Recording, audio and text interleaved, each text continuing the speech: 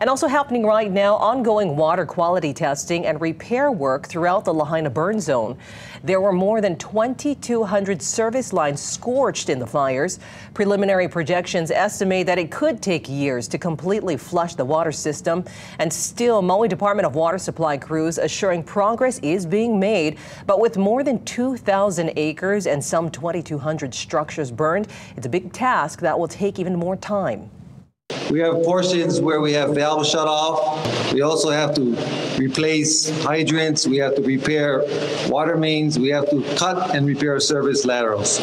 So hopefully 3, 4, 5, 6 months we can clear most of the system. Well, as of right now, water in zones 1 and 2 have been declared safe. Zones 3A and 3B are expected to be cleared this week. And then also in South Maui, the water conservation mandate has been lifted. This is for hotels, resorts, and other businesses located in Kihei, Wailea, and Makena. Before the fix, the county said that the wells malfunctioned, trying to meet the need for 13 million gallons of water a day.